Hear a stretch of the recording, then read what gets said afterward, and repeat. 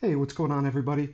Want to make a quick video now showing how to use index match with multiple match criteria. So here we have two tables again. Move in data, community, unit number, a subunit. So the key thing to notice here is we have multiple of unit number 100s, and there's A, B, and C of 100, A, B, and C of 101, so on and so forth. Here is the move in date. What we want to do is attach the move out date that resides in the second table. Here's move out date, and we want to match it based on this unit subunit combination. And here's how we would do that. Here's how you match using multiple criteria. I'll create a new field called match ID, and it's going to be the combination of unit number, ampersand key, subunit. The ampersand just joins those two cells together, so it looks like this.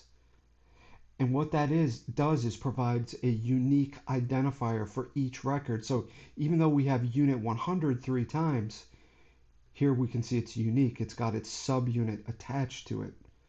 Now let's do the same thing over here. Let's create a second match ID equals unit number ampersand subunit. Let's drag it down. And now we're ready to go. We just need to write our index match in this column here using our match ID as the match field. So equals index. What do we want to return? The move out date, comma, match. What are we looking to match? This value.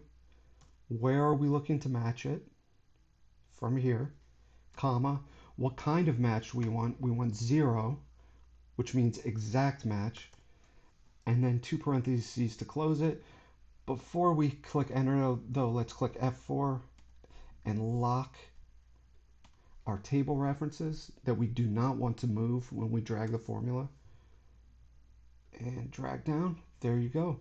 You now have move out date attached to move in date using a unique identifier that is a combination of unit and subunit. Index match using multiple criterias. Hope you enjoyed. Stay tuned. More to come.